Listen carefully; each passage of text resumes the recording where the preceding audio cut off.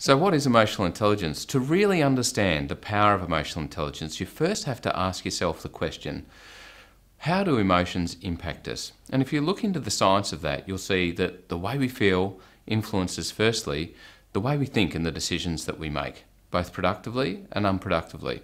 For example, you don't ask the boss for a pay rise or more resources if the boss is in a bad mood. Why? Because the boss is more likely to say no.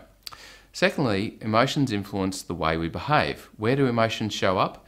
In our tone of voice, in our facial expressions, and in our body language. And because of this, they're fundamental to how we interact, collaborate, communicate, and work in a team in the workplace.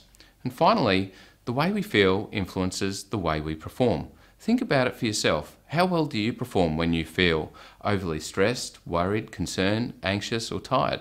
The research shows that you're most likely to perform at your worst, versus how you'll perform at work when you feel valued, cared for, consulted, informed, understood, when you feel like you're doing meaningful work. So the way we feel influences the way we think, the way we behave, and the way we perform, both productively and unproductively. What emotional intelligence is, and why it's so important, is it's a set of abilities that help us perceive and understand the way we feel and the way others feel, and a set of abilities to do with how effectively we regulate and manage emotions. So these emotional intelligence abilities help us pick up on the way we're feeling and modify our decisions and behaviour and performance at work so that we are thinking our best, behaving our best, and performing our best at work.